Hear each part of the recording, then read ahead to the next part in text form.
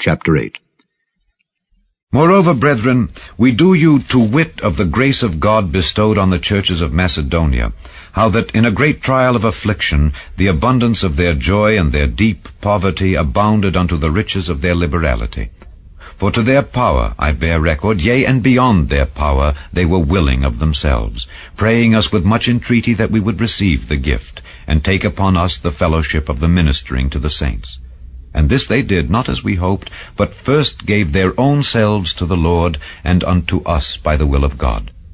Insomuch that we desired Titus, that as he had begun, so he would also finish in you the same grace also.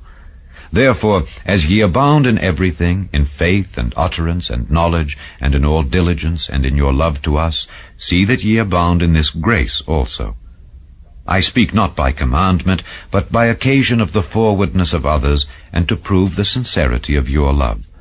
For ye know the grace of our Lord Jesus Christ, that though he was rich, yet for your sakes he became poor, that ye through his poverty might be rich. And herein I give my advice. For this is expedient for you who have begun before, not only to do, but also to be forward a year ago.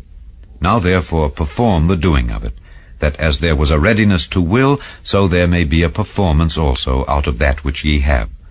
For if there be first a willing mind, it is accepted according to that a man hath, and not according to that he hath not. For I mean not that other men be eased, and ye be burdened, but by an equality, that now at this time your abundance may be a supply for their want, that their abundance also may be a supply for your want, that there may be equality, as it is written, He that had gathered much had nothing over, and he that had gathered little had no lack. But thanks be to God, which put the same earnest care into the heart of Titus for you. For indeed he accepted the exhortation, but being more forward of his own accord he went unto you.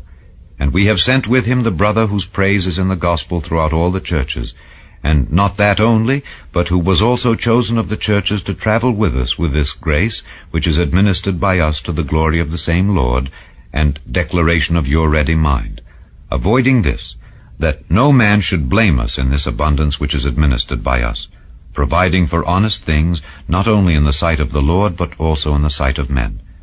And we have sent with them our brother, whom we have oftentimes proved diligent in many things, but now much more diligent upon the great confidence which I have in you.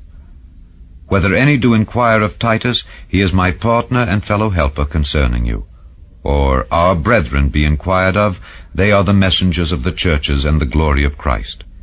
Wherefore show ye to them and before the churches the proof of your love and of our boasting on your behalf.